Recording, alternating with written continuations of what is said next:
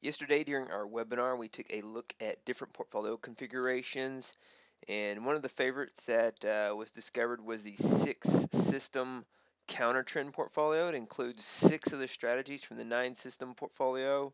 Um, we are adding profit targets to 2 of those. 5 of the systems in the 9 system portfolio um, are counter trend strategies, and those are Cobra CT5B, SR counter trend, Euro gap fade, gold spike 2, and then SR counter trend crude oil. So those 5 strategies from the 9 system portfolio, we took out the other 4, and then we added Euro surge with a profit target back because momentum strategies with tight profit targets can work in counter trend market environments, narrow range market environments, where there's a small amount of follow through. You also put an $800 profit target on SR counter trend crude oil. So that was the portfolio that we came up with. How is it done this year? You can see the results. Some nice trading, very consistent over time from 2007 forward.